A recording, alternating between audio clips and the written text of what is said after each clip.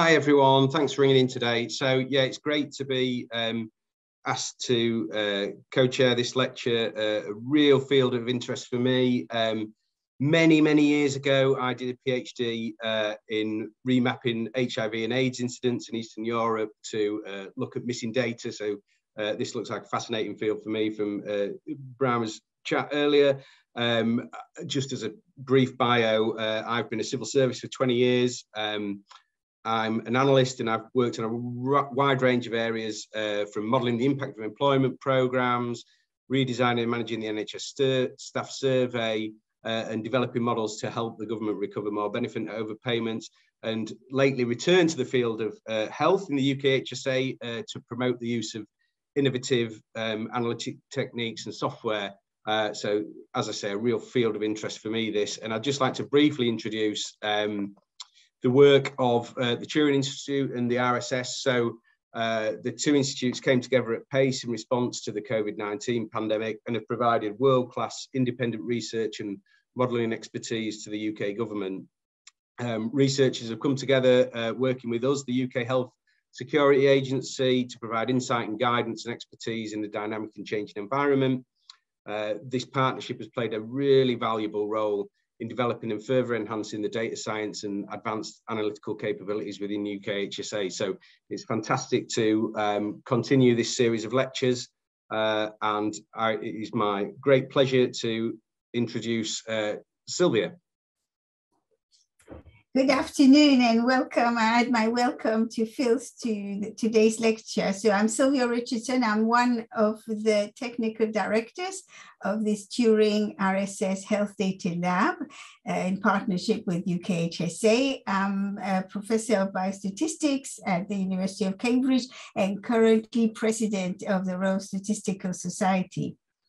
So this health data lab, our health data lab, started in October 2020 with, as Phil was saying, the mission to support UK HSA and UK health security through an embedded data science collaboration, working towards an interoperable framework to provide trusted quantitative evidence to decision makers. And we're involved in a number of projects. And if you're interested to learn more about this project and our outputs, then I can see that Dee has just put in the chat the lab website. So please have a look.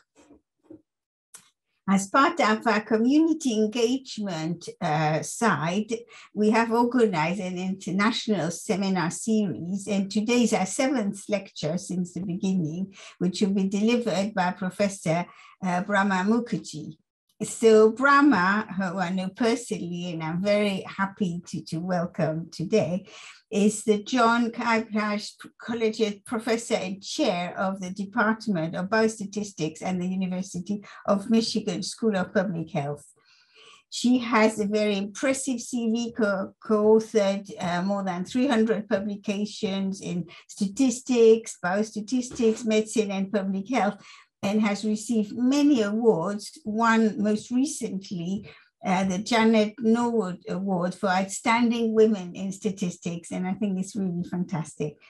On top of being chair and involved in a huge number of grants in the US, Bhramar and her team have got involved, basically the whole statistical community throughout the world in modeling COVID trajectory, and she got involved with India and helping them. And so her work has led to publication and has been picked up by major media outlets. And there's a link to her full biography in the chat, so I'm not going to take more time in that, but I'm very pleased, and we'll hear all her experience of setting up that collaboration. And I'm very glad that she's accepted to talk, and I'm now handing over to her. Thank you so much, Professor Richardson, for the kind introduction, and to the organizers for inviting me to present in this distinguished lecture series. Today, I want to share some of our experience of modeling the pandemic in India over the last 2 years. But before I begin, I just want to take a moment to acknowledge Professor Richardson for being an inspirational role model for many researchers like me. And I'm very, very glad that I would get a chance to visit Professor Richardson at MRC Biostatistics Unit this fall for my sabbatical. And I hope to connect with many of my colleagues in the UK. I'd like to start with a quote by a trailblazing statistician from another generation, Dr. Janet Norwood, who was the first female commissioner of the Bureau of Labor Statistics in the United States and fought tirelessly as a civil servant to improve the official data system. More than 25 years ago, she emphasized in this quote in Statistical Science about the necessity of high-quality, real-time statistical series or data, state-of-the-art models, and dynamic statistical agencies to govern policymaking. The pandemic has really emphasized these principles once again for us. We need to stay prepared with a robust and comprehensive public health data system. Good data coupled with good models is really at the heart of effective policymaking. The partnership between the Turing Institute, the Royal Statistical Society, and the UK HSA is really an exemplar embodiment of what Dr. Norwood envisioned in terms of brilliant data scientists and modelers and mathematicians and statisticians coming together to solve the most pressing problems with health data. I want to congratulate all of you for being a part of this intellectual synergy. In the remainder of this talk, I just want to make 3 points. The first is to give you a sense of how we got started on this maddening modeling journey. The second is to share a data-driven framework for thinking about effectiveness of public health interventions, in particular in a populated country like India. The last is to emphasize that we have many, many good models, but most importantly, we really need good data, particularly for low and middle income countries where the data infrastructure is not so robust. Data denial, data opacity, and data paucity have really hindered effective policymaking in India. One causal reason why I undertook this work is, of course, because of my roots as an immigrant scientist who came to the United States in 1996 from India to study statistics. The work that I'm presenting today is really the collective effort of a large number of individuals, many of whom, like me, came abroad to study statistics, but have their origin and their family in India. I want to acknowledge all of them. This project really gave us a purpose and strength to come together and stay connected in the early days of isolation in this devastating pandemic. In a sense, it was much more of an altruistic community project than a scientific project. When we started the modeling the pandemic in India in mid-March of 2020, India had about 500 cases and 10 deaths in total. The y-axis in this figure displaying daily reported cases, it's truly in double digits. That's when we started. In a Medium article, we shared our initial projections. And the reason that we were very concerned about India was that the distribution of risk factors which were identified for COVID severity were prevalent in India. But on the other hand, India is a very young population. The median age in India is about 28 years. The healthcare infrastructure is quite fragile, and the percentage of uninsured population is very high. So in a Medium article, we shared our initial projections for India because there was no time to wait for peer-reviewed publications, comparing India's trajectory to that of Italy and that of the US. At this point, there were no formal projections for any model available for India. Now I want to talk a little bit about the model that we used. The model that we used was an off-the-shelf Bayesian SIR model that my colleague Peter Song and his lab was using to model the initial outbreak in Hubei province. The model describes a stochastic system emitting dynamic transmissions across the susceptible, infected, and removed compartments over time. At any point in time, a member of the population could belong to either any of the three compartments, but the true population proportion, say theta S, theta I, and theta R, of falling in each of these compartments was unknown. So thus, it is very natural to posit a latent variable structure where the observed proportions, the yi and the yr, that were obtained from the daily counts being released by the health ministry are related to the latent population proportions, theta I and theta R, through a stochastic distribution. Now we have observed a bivariate time series, YIT and YRT, that are autocorrelated over time, but then there is an underlying population prevalence process governed by thetas. So let us assume that we have a beta distribution for the observed proportion Y given thetas and a variance parameter lambda. However, the true trivariate prevalence process, the population prevalence process, is a Markov process governed by the transmission dynamics across the compartments. These equations for the SIR model have become very familiar to us over the last 1 year. One of my students said, SIR is the new linear regression. The transmission from S to I is governed by the transmission parameter beta. The removal from compartment I is governed by the removal parameter gamma. The basic reproduction number that we hear a lot about is then the ratio of these two parameters, beta and gamma. To introduce autocorrelation between two successive thetas in the prevalence process, one can assume that theta t plus 1 given theta t at any time t has a Dirichlet distribution, where kappa is a scaling parameter for the distribution with a mean f. F is truly the underlying engine that emits this Markov process for theta, starting with an initial value theta naught, and then following the infection dynamics described above. This F is derived by Runge-Kutta type approximation to solve discretized system of linear equations in a recursive manner. We assume that suitable priors on all other parameters described by tau.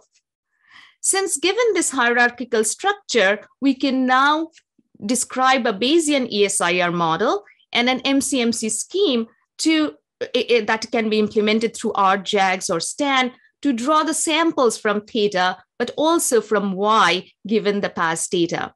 And we can also come up with predictive distributions for a time point t plus 1 to capital T or a time window. And we can generate prediction intervals for these counts as well as predicted daily incidences on day t. And that's exactly what we are doing. We are also providing posterior distribution for the parameters beta, gamma, and R naught. And that's the advantage of a Bayesian approach in terms of characterizing the uncertainty. Now, the question at that point in India was, in this model, how do we actually model the effect of public health interventions, or in short, PHIs, in this talk? So the intervention effects of any kind of mitigation measures was going to be described by a function or a modifying schedule pi of t. And this could be facial covering, school closing, lockdowns. And this pi will really appear as a central character in my talk, quantifying the change in the probability of transmission from the infected to the susceptible. In the beginning days, and you can see that the pi is really modifying those transmission equations. So in the beginning days, we really made up values of this pi t to create intervention scenarios that will tell you what is going to happen, how is the case trajectory going to look like if you lifted lockdowns in a certain way, if you came back from lockdown very cautious manner, or in a moderately cautious manner, or without paying it in any attention. So, and also, we also were talking about how long should the lockdown be? Should it be 21 days? Should it be 42 days? Should it be extended or not? So at that time, we had no idea the effect of interventions, and we were just setting up fixed values or fixed functions for pi t over time, how the effect of an intervention is going to look like. So this work really received significant media attention. And the next day, once we published the Medium article, it was quoted as a key piece of evidence while considering intervention strategies for India. So this was really led to India's early national lockdown, which is a controversial and highly debated action. So the Medium article was released on March 20th, and there was already discussion about India's actions and public health interventions. So India's historic national lockdown started on March 25, and the initial lockdown was a 21-day period. It was later extended to 9 weeks. We saw many economic and social ramifications, with the tragedy of the migrant workers unfolding, with no transportation available to them to return to the villages and no jobs in the cities. There were attempts at social galvanization through lighting of lamps in every household in India to eliminate the gloom of sickness. We had the foresight actually to build an app. That app updates relevant epidemiologic metrics for the nation and its states each day, including updated daily projections. The app has tirelessly been running for more than 750 days now and has become a go-to place for policymakers, epidemiologists, and media. I often get a call from the chairman of India's COVID task force to explain parameter choices that changed in the app. This app is probably the most important contribution we made as public health data scientists. So you can see from data till May 15 that India had quite distinct 3 waves, one for each of these of the variants. The wave 2 was the most lethal one in April to June of 2021. So from a year ago, so I just compared from our app, we took this summary table a year ago in May of 2021, how the death and case numbers look like and where they are now. India actually really dealt very well with the 3rd Omicron wave in terms of severity of COVID cases. The beauty of this app is also that I can show you the effective R trajectory or the test positivity rate on last week without bothering my graduate students. As you can see, you have India so far has reported 43 million cases and 524,000 reported deaths, and we'll come back to that reported number. But things are much better than last year, thanks to an amazing vaccine drive with nearly 2 billion doses administered. And this is not an easy feat. We continuously track not just India, but also its 36 states and union territories. And some of these states have very limited statistical capacity. And each day we publish this report which has the summary quantities which may be useful for all the states and multiple public health metrics. So, and we also provide a ranking of the states in terms of where the current state of the pandemic is. So now that I've described the initial context, that we saw that because of this app, because of the longevity of the findings, that it's the same kind of modeling, then we improved the modeling. I'll come back to that. It has an amazing media attention from major media outlets, generating over 7,000 media clips and widespread India or international coverage. This has been really shocking and astonishing to me, because I have been working in statistics for such a long time, but none of my papers probably made the impact that single Medium article and this app actually made. So I want to really come back to thinking about pi of t. When we started 2 years ago, we did not know anything about pi of t. We cooked up values for pi of t or effect of public health interventions, but now worldwide, we have seen 2 years worth of data. So what have we learned about this pi of t? Because each and every one of these measures have crushing consequences and values to human life and society.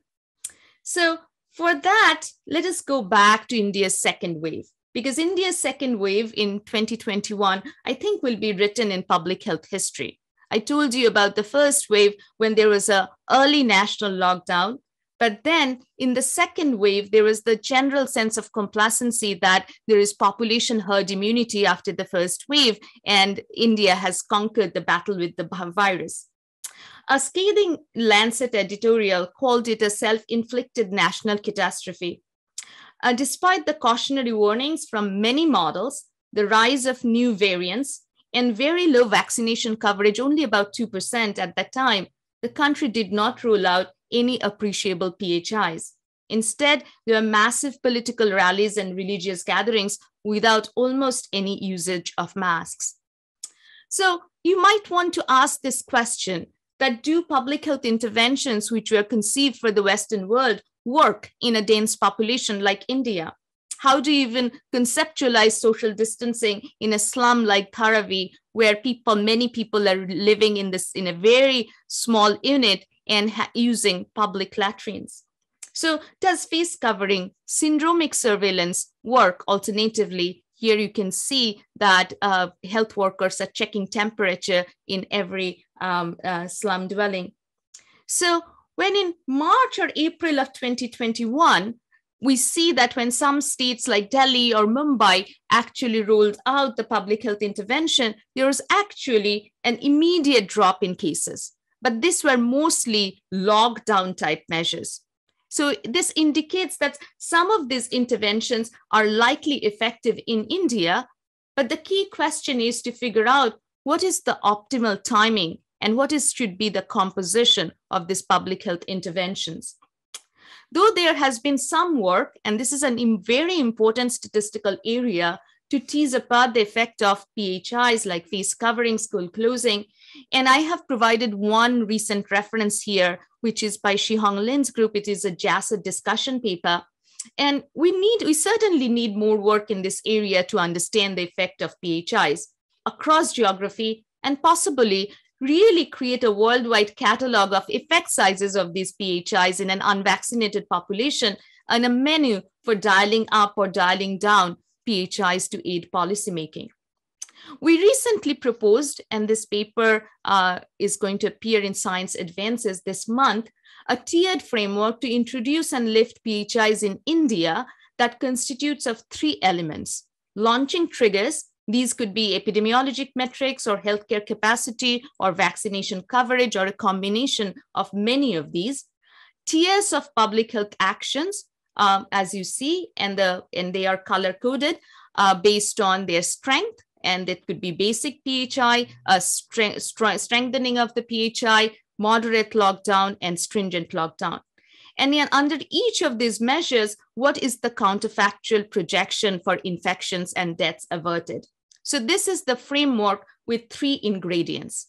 And how did we arrive at this framework and these estimates of this modifying schedule pi of t? So for example, let us look at the effective R trajectory for India during wave 2. And one can escalate depending on different R threshold, just to give you one metric, that if you decided that the R threshold will increase 1.2, I'll go to another tier, and R threshold increasing 1.4, I'll go to another tier. But this is, of course, a toy example. There are multiple metrics governing this escalation to different color-coded tiers. It has to be supported by many other metrics. But then it is very important to understand what is the composition of each of these tiers. What actually has to happen on the ground in terms of school closing, in terms of your recommendations, in terms of a humane rollout of PHIs, how with social protection, what has to happen in each of these tiers. So we worked with the team which really studied these interventions at a very granular level across India. For this example, this table really shows what was done in Maharashtra, the western state of India, which has always reported the highest number of cases and deaths. The period of study is last March, before the lockdown happened in Maharashtra. We really studied these actions and try to map them to what kind of changes in RT and other public health metrics these actions led to. It's impossible to talk about causality here, as you know, that there are many other simultaneous things going on at the same time. But what we talk about is really studying different time periods and what actions took place in India and define each of these tiers. And I'm going to, I'm showing on this slide only the middle tier, what is the strengthened non-lockdown PHIs. Then what we did was to really, just to go back to the example of Maharashtra, we analyzed what happened with this when these lockdowns were rolled out in terms of the case curve during wave 2. At different time points, different measures were rolled out, and how did the case curve look? We then also studied the effective R trajectory during the same period and observed the changes in RFT. Finally, we are at a position where we can try to estimate an effect of intervention effect pi's as the relative change in R with introduction of these PHIs. So this is just one framework of really looking at the data and trying to estimate what kind of changes would you expect on the transmission curve if you rolled out these actions. So this actually gave us an ensemble of realistic pi schedules that were estimated from data. And we can criticize these choices as nothing will be really capturing all the processes that went on in a simultaneous way. So, but now what we can do is to create counterfactual curves. We take this tiered system and we have this schedule of interventions that were actually rolled out in India in terms of different time points, but then argue that what is the real optimal time point to introduce this PHI. So we take this tiered system and generate counterfactual death curves had the PHIs been applied earlier, say in February when we first saw the uptick, or in March. We find that with early and sustained lockdown or certain sustained interventions, one could avert nearly 200,000 reported deaths, or more than 80% of the deaths during this time. The timing is the key more than the strength of the PHIs. That's what we found. That mid-April rollout of public health interventions, even with lockdowns, was really too late. But if you act early, even with moderate interventions that were rolled out in India, you have a potential for effective control. Now, the same type of projections can be done for hospital or ICU beds to estimate what level of mitigation will allow the capacity to be not exceeded. Perhaps these are more relevant metrics for India, particularly for a vaccinated population moving forward. But this data is also very difficult to access at a granular level across geography. So in summary, I just think that politics and public health have been really, really closely entangled in this pandemic. When we published this mid-archive draft about timely intervention, it got translated into memes that we were blaming the government of inaction. This is really an unavoidable discomfiture of working in this area and being vocal about data quality, data fidelity, and in particular, the tricky and very challenging and highly debated issue of public health interventions. So I want to come to my third point, because I do want to allow time for conversation, that really I became a data activist, writing in so many newspapers about the data quality in India. So I think that if you think about our models, the forecasting models, I think we should really be humble about what forecasting and all these types of exercises in terms of creating counterfactual scenarios with public health interventions can do. Because a good model at this point in time to capture the complexity of the pandemic will need various inputs, including the evolution of the virus, a model for human behavior, data on reinfection, cross-immunity, breakthrough infection, a model for policy intervention, and transmission dynamics is only a component of it. Even if we really, really work hard with a great interdisciplinary team, it is really a stochastic system in constant turmoil, always a few steps behind. So in later papers, we came up with more sophisticated models because we're not happy with the ESIR model. And we wanted to address imperfect testing in India because the quality of the tests that were being used many parts of the country were suboptimal. And but more than increasingly complex model, more and more, I have become a firm believer that even with a simple model, we need good data. There is really no shortage of many more complex models, compartmental, regression, hybrid, machine learning, but you cannot really model your way out of poor data. Now, I was very vocal. I'll just give you an example. I was very vocal about limited testing and the true extent of infections in India from the very early days of the pandemic. I was very criticized for saying that there is a 1 out of 25 infections are being detected in India. But later on, because this was something that we saw in the models from supplementary data, but later on, one thing India did was to really do serial serosurveys with a nationally represented sample. And you could see that by July of 2021, 70% of India, that's 800 million infections already by the end of the Delta wave. And at that time, only 2% population was vaccinated. So I think that 1 out of 25 or 1 out of 10 or 15, those numbers that were coming out of the ascertainment rate from the models, there's some method in this madness. I'd also like to comment on the death reporting in India, particularly in 2021. Data from auxiliary sources, they just did not add up. Any study or any auxiliary data resource gave an underestimation factor of 5 to 10-fold. We did a meta-analysis, but when you say such things, obviously, you are criticized for these estimates. But now there are several studies by the WHO, by IHME, by The Economist on excess death estimates using subnational data, and every model have pointed out to really 4 to 5 million excess deaths when the reported death is 500,000. So again, an order of 8 to 10. And of course, we know that excess deaths are not just COVID deaths. They are a combination of various other pandemic-related deaths and also delayed impact of COVID-19 itself. But these studies are incredibly important because we do want to know what is the total toll of the pandemic just beyond the reported numbers. So I often feel that I have become a data activist in the last few months or like the 2 years.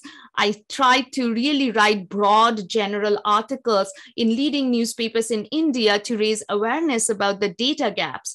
And we can do better for the next public health crisis. And India has incredible infrastructure in terms of information technology.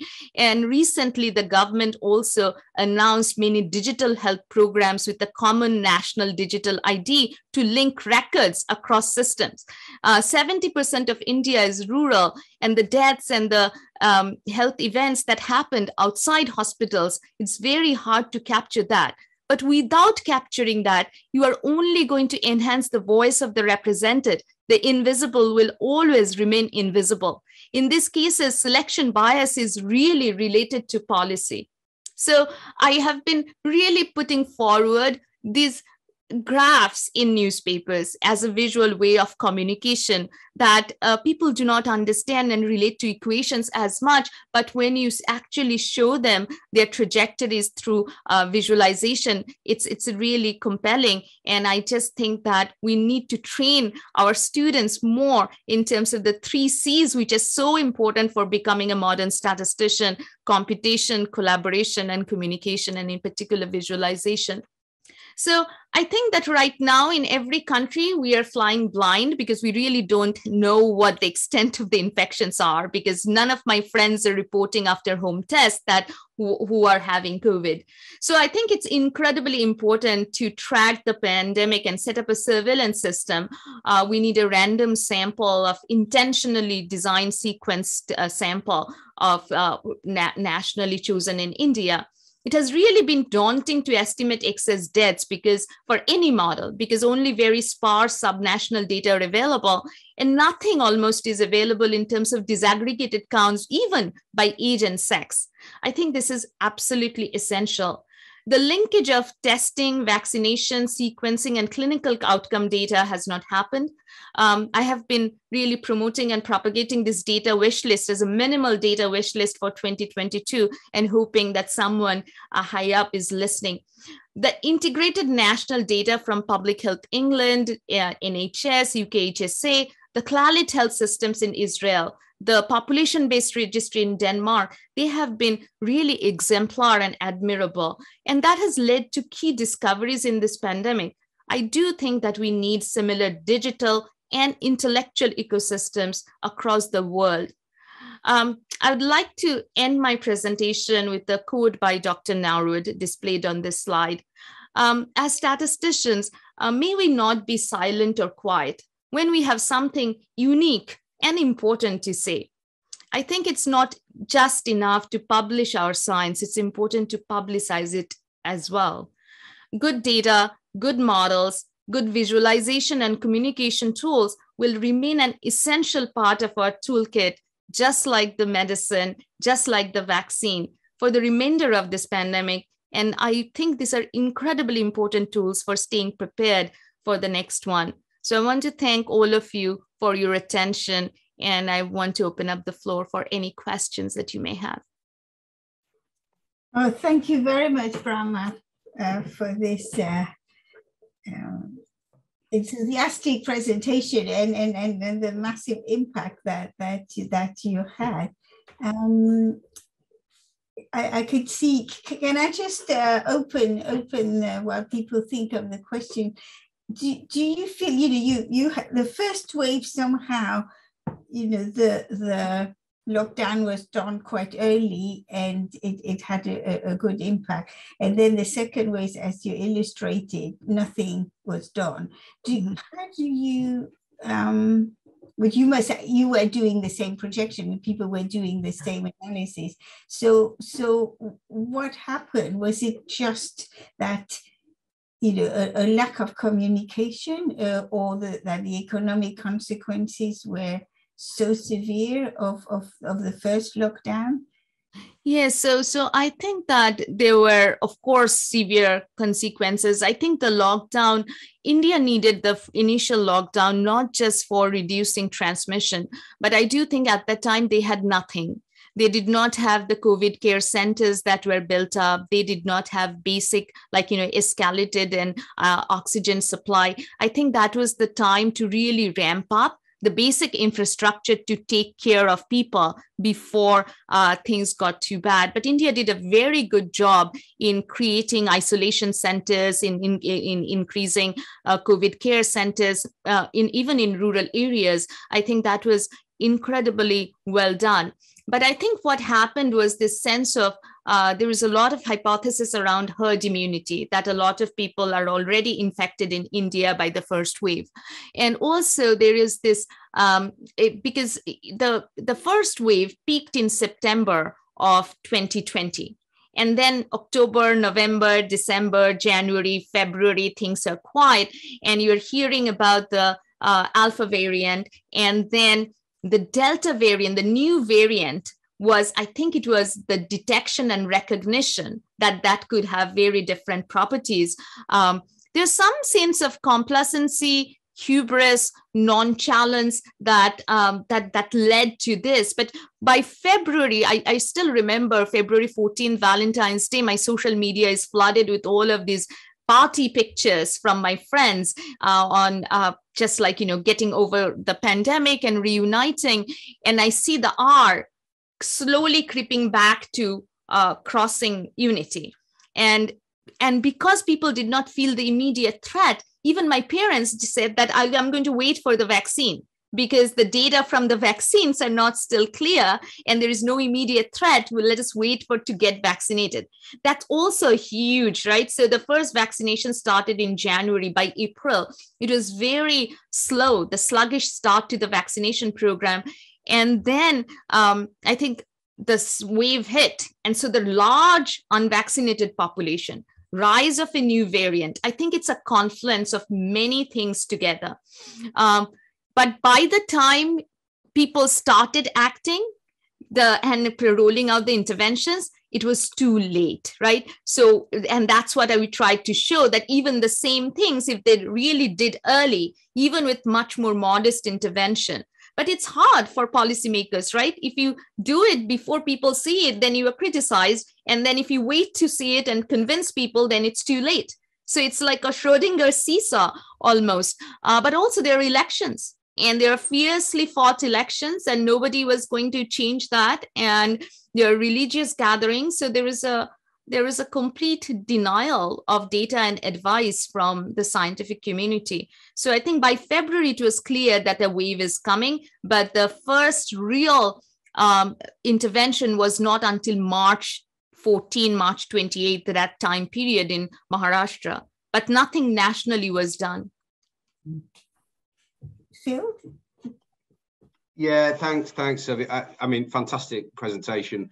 I've got a question. That last slide really fascinated me about the point about publicizing your findings. Did you find on a personal level that you, when you spoke to the media, did you become something of a figurehead or a pariah? I know obviously in England, we have people referring to people as Dr. Death and things like that when you're just talking about statistical modeling. So interesting to hear your thoughts on how as statisticians and analysts, we can show ourselves better in the media, and whether fame is a good thing or a bad thing. That's a great question. And tomorrow I'm giving a talk on public health communications. I'm just focusing on that public health communication piece. So I think that the first initial, when we had these projections in Medium article, it was just more for doing something, really, as I said, that the students are coming together and people are coming together. But then when I saw that there was so little available in terms of apps and daily projections, later on, there were many, many models. In the early days, there were not much. So there was a need there. But of course, I think you have to be, in statistical terms, robust and efficient when you are in front of the media. You cannot be, you have your skin in the game, and you have to be very robust and resilient. And many of these criticisms are criticisms of policy, right? When you are quantifying preventable deaths, if an action was taken, it has major implications. Or when all these reports are coming up saying that the death underreporting in India from crematorium data, from excess death data, from newspaper tabulation, every obituary tabulation, everything is pointing. These are criticizing a data system.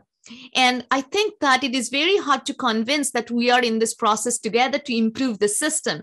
It always comes as a defensive action, right? But we know that these are data gaps, and I'm a very positive person. And I always think that once we identify the problem, we all work together to get positions as better in terms of surveillance, in terms of modeling, so that when the next pandemic comes, that we are much better prepared in terms of our data infrastructure and modeling infrastructure. So it has been difficult, but I do think that, why I do it, I always give this example that sometimes I get emails from these young teenager girls in India who saw me on television and said that, I saw you talking about biostatistics. I do not know anything about it. Can you tell me how can I study biostatistics? So I think that there are so many economists, so many physicians out in front in the media, and people know, like talking about modeling, which is our work, and we know it. And in Indian Statistical Institute is a fantastic institute full of statisticians. But when I see media news coverage in terms of television, I do not see quantitative people. So that was another thing that we need to be at the table. There needs to be a presence. But also, this really helped me to talk about biostatistics. And during the pandemic, Zoom has really opened up this global corridor for education and communication. And I could talk to a cohort of women in a village in India watching me on their phone talking about biostatistics. So I think that's the biggest thing which kept me going, that I can actually be a spokesperson for what we do. Yeah. Thank you because I was going to ask you a question along this line as well, in a way, building on what has been achieved to actually, bring the importance of data and of good statistics and good analysis, and how important that the impact it has on people's life. And it's not just theoretical. So you demonstrate that perfectly. There's a question, a more technical question by Diva Sakinetti about why did you choose this ESRR for this data? Why was it your first project? Yeah. So the first thought was just convenience. We started on March 16th and our first projections went out by March 2020. So we needed something which was in-house that we knew a lot about, right? Because the Wuhan modeling was being done. And so we had some data in terms of how to choose prior parameters, right? Because built on some of the things that we saw in that structure, we actually had a prior on R0. Later on, we changed all of this because as new variants emerged and new generation times and new parameters were identified. But initially, we only had the Wuhan data. And because Dr. Song's lab, who is my colleague, was already working on this, there was just taking that and transporting to the India data. And also at a national level in India, very limited data is still available. That's one thing that I really wanted to point out. This is not like the data-rich environment of the Western world we are talking about. We really have case counts, death counts, and recoveries. Till this date, you cannot get an estimate of how many people are hospitalized with COVID before vaccination and after vaccination, because there is not an integrated data system. All you can get is very sporadic hospital network data, where the private hospital system. So this is to some extent, I have to say, is true for United States as well, because we also do not have national health system so that to give us real national data on what percentage of breakthrough infections or what percentage of hospitalization. For India to break down the model into various components, even in terms of mobility, age and sex structure, hospitalization, everything that you do is going to require a lot of parameter specifications, and that's just not available. So that's why I say that we can come up with all of these wonderful models, but if we do not have the data to fit them, what is their use? They should be there. And I do think that we should aspire to get the data to do justice to these models, but we are just not there. So that led to simpler models with simpler data that's nationally available. But then for hotspots in some of the states, we had more curated data, and that's what we used in some of the state-specific models. But then, as I said, that later on, we divided the compartments when we had more data in terms of fatalities, in terms of what quality of tests were being used, we expanded it. But the basic model has been in terms of what is routinely available at a national level and what is common for each of the states. And then there are state-specific models. So that was what sort of prompted. I'd have to say that, when I started out, you can see that my desk is now filled with books on how to model epidemics, because I just did not know, right? This is a blind journey, a mad pursuit that I was working on observational data, electronic health records, and so on. But when the pandemic hit, this was a strange call that I wanted to do something. And what else can a statistician do except to try out these different models and try to learn? So this has been an amazing journey in terms of learning. Thank you. I was wondering if the fact, there's the rural and the city contrasts. Yes. So things were happening in these massive cities, and then there's also most of the population is in very rural area. I mean, did you, in a way, you averaged over all that when you were doing, but did you feel there was something could be done? You probably have the fraction of towns versus rural. I mean, did you think about of taking this into account somehow, or did it make any difference in a way because you were at a very high level of modeling? Yeah, so I think it's a statistical sin to build a model for India as a nation, because it is so heterogeneous. It's so diverse. If you just take the case counts and model and come up with projections, it's just an error, because you cannot do that. In the beginning, of course, we did not have data, right? So we only had national level case counts. We had to go with that. But even in terms of the timing of it's impossible to predict, like, I think it's almost nonsensical to predict the peak in the country, because different parts of India goes through these waves, and a different, like, it's a cascade of waves, right? So first, almost always it happens into the port cities and the gateway of India in Maharashtra and Mumbai, and then it spreads to the inner cities and Maharashtra and Kerala first, and then you see in Delhi, and then you see in Calcutta. And so it's really the national data almost masks so you feel like, okay, the national peak has passed, and you relax your guards, but the peak is coming in another small part of the, so the regional modeling is absolutely critical, because the timing and how the virus spreads. So 1.4 billion people, 18% of the world's population in a country. So you have to really think about different models at a granular level. And that's why I think that I have been focusing so much on getting more data at a subnational level and beyond the urban metros, because we really need that in order to get a good model, which takes a district level model and then builds from the lower resolution units to the higher resolution, because there is absolutely no point in modeling the whole overall global trajectory. Yeah. And also the surveillance systems are also of different quality. Testing, for example, right? So this all along, this has really bothered me, that who is getting tested, because that is the data on which your model is built. And that's so subject to selection and sampling bias. And in rural areas, the nearest testing center, you have to travel 2 or 3 hours almost sometimes. So obviously people are not accessing testing. I know my friends who are in the, who live in higher mountainous regions, they have to go and they are just quarantining. They're not reporting their tests. They have symptoms. So all of these things make it really important to take all. So there have been some models, some machine learning models, where you take all of these covariates, which are predictive of the reported, how much is being reported, right, in each area, testing, the intensity, the public health interventions.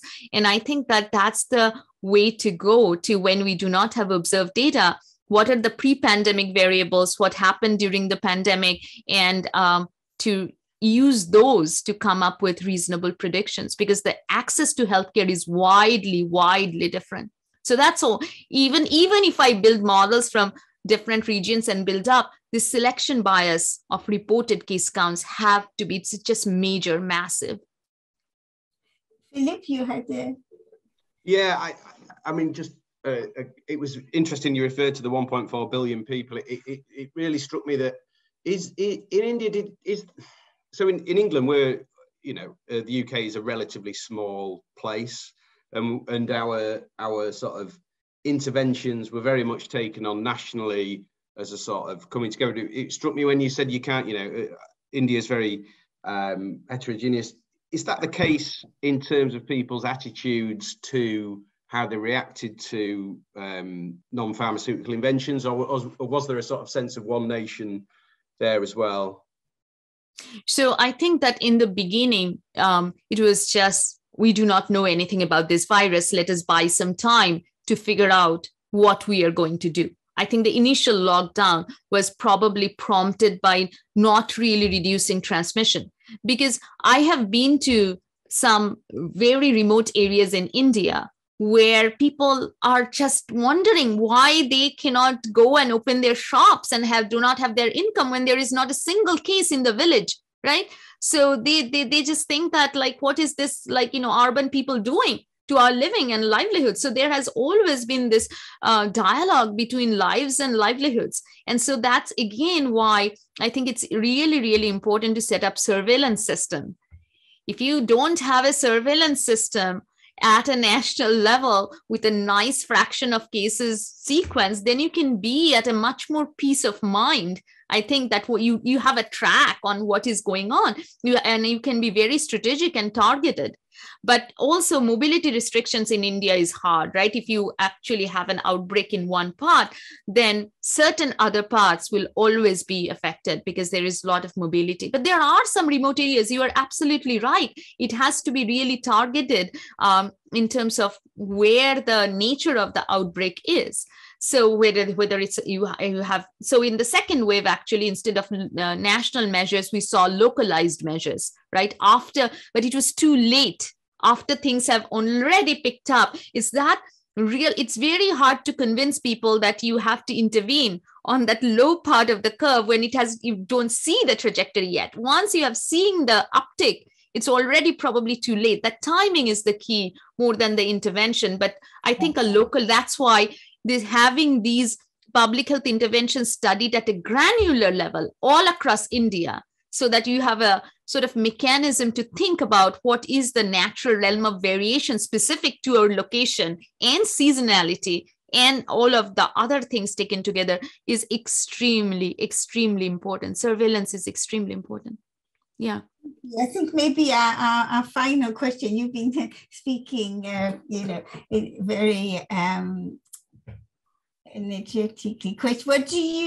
What do you think needs to happen now? So this is looking for the future in terms of preparing, modeling for future pandemics. Yes. So I really think that I think this is a great time for us to reflect and look at all of the data that we have gathered. I think that initially it was this madness of producing results and answers in a matter of a couple of weeks. But now I think there is time to think about more carefully about the future. And I think that estimating the public health intervention effect from all these natural experiments that happened all over the world is extremely interesting to me. Some of these classical, the causal inference in terms of matching, in terms of controlling for confounding, in terms of matching areas which are similar, in terms of geography, in terms of interventions, and really teasing apart. I do not know, because every intervention is rolled out in a bundle. And that's why we went into the tier, because we cannot tease apart the isolated effect of facial covering, the single effect, because I could not find because they are not really rolled out. That's why we went to the tiered modeling. So how to really think about taking this data in and thinking about public health intervention framework, because there has been some rightful criticism of interventions, for example, in India, night curfew, or restricting the store hours, which made people frantic about going to stores during those hours. Rather than restricting hours, keeping them open with the lower capacity is a better intervention. So all of these little tweaks that you can do to really humanize the public health intervention measures and make it implementation wise, right? So, sorry. I think one big job ahead is to carefully analyze now, basically. Try to, but I mean, it's hard to compare countries, because even the way when you say, this mask wearing was introduced, as mask wearing and how people wear masks and how their adherence, and the social context is very different between India and Denmark, so even, to do, you need variability, so you need to go cross country, or you need some variation, otherwise you can't. You definitely need to see this across geography, and there is very little work in and cultural difference between countries. Yes. Hard work. But you think that's nevertheless very important thing to now do to be prepared? I think it's very important, and the COVID survivorship cohorts, because we see this, long COVID was such a ill-measured concept till there was a clinical case definition put forward by WHO. And now I think that there are so many follow-up studies of COVID really to set up survivorship cohorts so that we can really fully appreciate the effect of COVID, and not just on health, but on education, on mental health, on other things where there are so many causal questions that I can see that statisticians and we can get engaged in terms of setting up a robust system. But for low and middle income countries, setting up integrated data systems and surveillance systems, I think, is the key. Models come after. Phil, do you want to conclude? Yeah, I mean, you know, fascinating, absolutely fascinating. Thank you, Bhramar. Just a few, and, you know, thank you to you and your whole team. The pictures you put up at the start, you know, all this stuff is a real team effort. And it's great to hear such an interesting talk. In terms of housekeeping, there's a couple of messages in the chat about, can people please complete the feedback survey? The link is in there. The next lecture is from Public Health Wales, so a bit of a smaller country, but I'm sure it will be absolutely fascinating as well. Registration is open, so please join in, and do, you know, follow us on social media. So let's get a conversation going on this on Twitter, and I think the link is also in the chat. So yeah, once again, thank you from me. Absolutely fascinating and really interesting. So thank you. Thank you for all your work and for coming today, and really for all your work. For many people must be very grateful. No, thank you so much. I'm very thankful to the organizers and all being part of this afternoon. So thank you to the audience. Thank you, all of you.